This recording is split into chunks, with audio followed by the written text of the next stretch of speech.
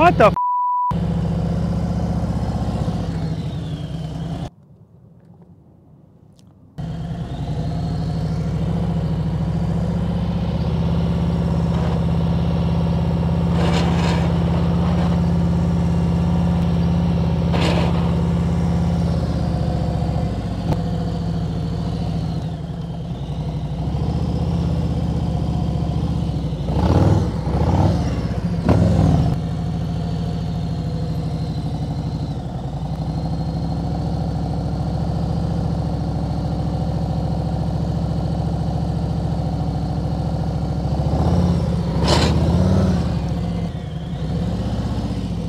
Guys, the stuff that we do out here, it's not just relevant in the parking lot.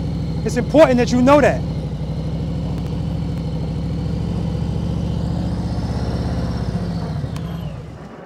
Let's talk about that further. Intro.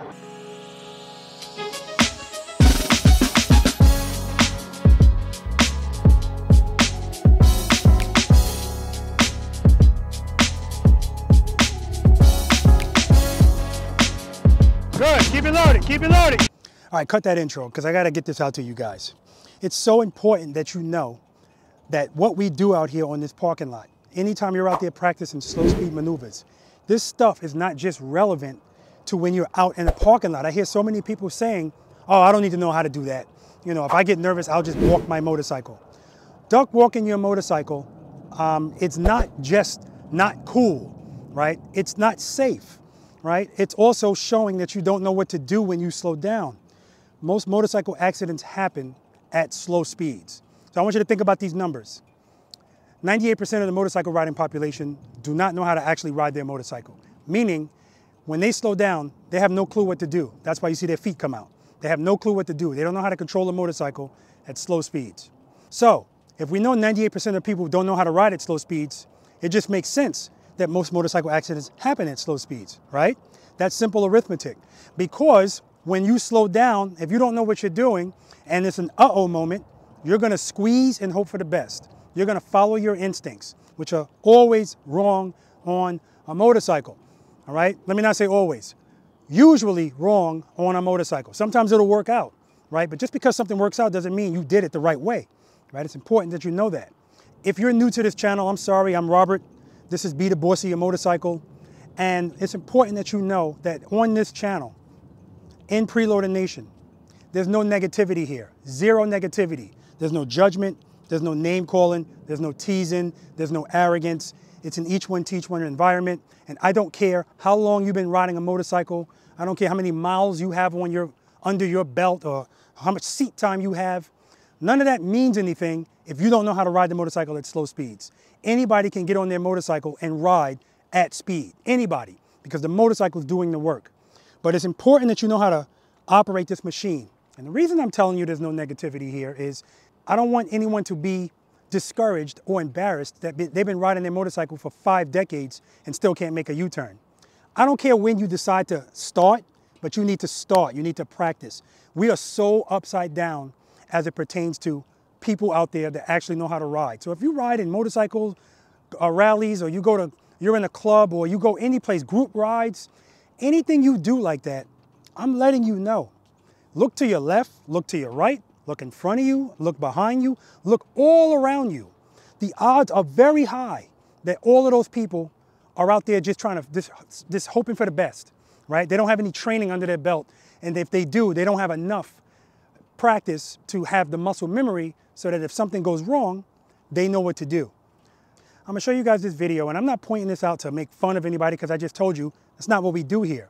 But we have to learn from other people's mistakes, right? And in this video, this is a group ride, and let me just show it to you.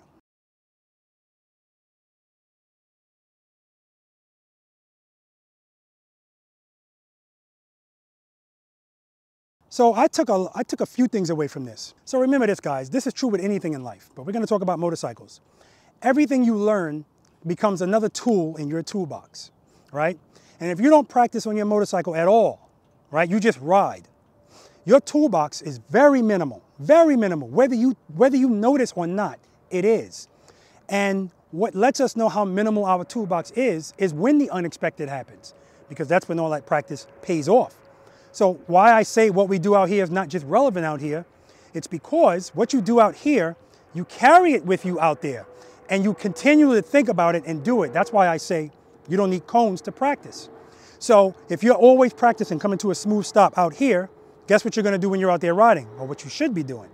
You should also be practicing coming to a smooth stop, right?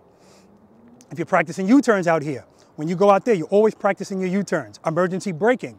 If you come out here and practice that, which you absolutely should, you should be practicing it out there too. It doesn't have to be extreme, but the point is the time to do it is not when you need it and you don't have any practice under your belt, right? Especially if you don't have ABS on your motorcycle. So you're just gonna panic and squeeze, you're gonna lock up that front wheel.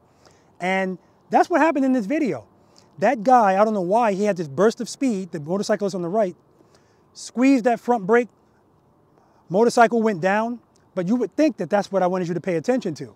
No, I want you to watch that because it's obvious he fell. We know that. But do you know why he fell? I just told you. He grabbed the front brake. I don't know what happened there. What I want you to look at is the guy that was next to him. That guy is not expecting him to fall. So when he falls and he almost is in this motorcycle rider's path, that's an uh-oh moment. So what did that guy do? He squeezed his front brake and you'll see his right foot come down. So automatically he's doing what you shouldn't do. If he's going at a certain speed, it's okay for him to grab that front brake, but his foot should be on the rear brake too, because now he's gonna have to swerve to get around this guy, right? A lot easier to do that without being on the front brake, right? Swerve. Then when he goes around him, you'll see that his bike, he's still got his front feet out, he's on the front brake, and then he almost drops his bike. So the point I'm trying to make, guys, is that's an uh-oh moment, and it shows you that if the person that's riding next to you, even if you got it figured out, if they don't, then you could be a victim based on their lack of skill. So guys, it's so important. This is a short video. I said I was gonna do this, and I have to get this out there to you. Please stop taking for granted how dangerous these things are. We already know these things are dangerous, right? We know every time you throw a leg over this, you're taking a chance. There's no ifs, ands, or buts about that. We know that.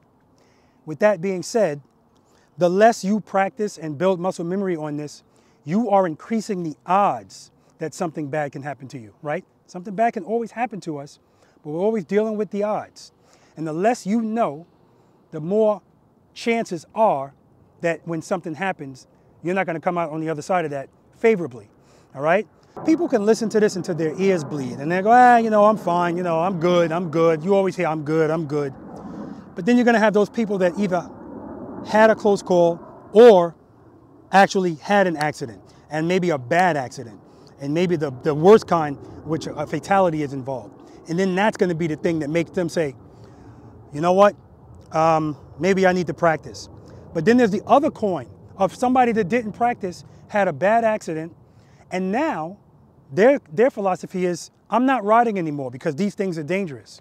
When they really don't understand, it was dangerous to begin with because they didn't choose to prioritize actually understanding and practicing how to ride the motorcycle. And again, I'm not just talking about touring type motorcycles like this. I'm not just talking about heavy motorcycles. The rules don't change no matter what kind of motorcycle you're riding as far as the techniques. But the heavier motorcycles are more intimidating to people, and that intimidation comes from lack of confidence, and you're not gonna get confidence without practice. All right, guys? I know it feels like I'm beating a dead horse, saying the same things over and over, but if something's important, it's worth repeating, right? Repetition equals retention.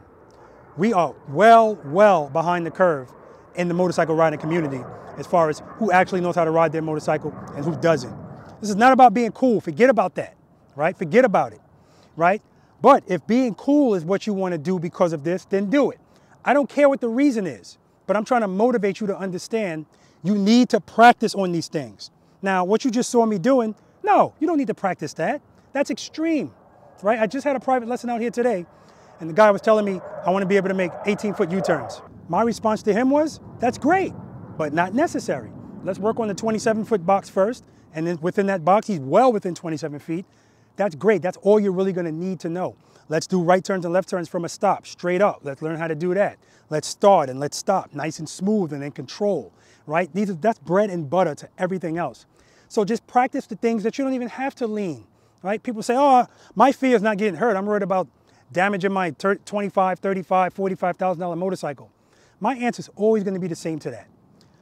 You almost made me cuss, guys, because I'm in my feelings right now. I'm not going to say forget about this motorcycle, but realize, I want you to realize this. The only reason you're so concerned about the motorcycle is because your confidence is low, right? If you've been practicing and your confidence is at a certain level, you're not going to be thinking about the motorcycle at slow speeds out here practicing. Because again, you don't have to do anything extreme like this. Just practice a U-turn, a left turn, and a right turn. So please, don't use the motorcycle as an excuse not to practice. I mean, if you really think about this logically, it doesn't make sense. So don't think just because, hey, I haven't crashed yet, I haven't dropped my motorcycle yet, that I'm good, I'm set. No, you're not. The situation just hasn't come up yet where these skills are going to come in. And also, remember, we practice because we want to increase our options out there, right?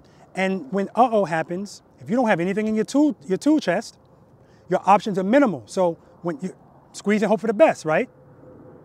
But sometimes it's not even just that. Sometimes it's simple things. And everybody thinks about this, the gas station. I get to a pump, it doesn't work. I would love to be able to just make a U-turn. And a U-turn in the gas station is not an extreme U-turn, right? In fact, I would prefer that you do it straight up. You know, sometimes there's oil slicks and stuff in the gas station. That's not the place where you want to be leaning unnecessarily, right? Or anything where if you had the tools, your brain would say, I'm just going to do this. And if you don't have the tools, that's not even a thought process in your brain. It's not even an option. It's not an option because you don't have any confidence in that area. So you just know, let me just take the long way around, all right? It's about convenience. It's about looking cool. But more importantly, it's about safety, guys, safety, all right? All right, let me get off my soapbox now, guys. That's all I'm going to say about it for now. I'm not saying I'm not going to repeat this again. And listen, guys, we're not trying to change everybody's mind because listen, with human nature, there's people out there that are stubborn. No matter what you say, no matter how much sense it makes what you're saying, doesn't matter. They're going to do it their way. They're fine. And I pray for those people, of course, but I want them to know whenever they want to come around, you're welcome into Preloader Nation if you want to actually learn how to ride your motorcycle in a positive learning environment. All right, guys? If you're not subscribed to the channel, please do so. Like the video, share, hit that notification bell so you can be notified whenever I come out with a new video. All right, guys, I said it before, I'll say it again. Seat time doesn't equal practice time, guys. And if you have time to ride your motorcycle, you better make time to practice on it. Practice! Until next time.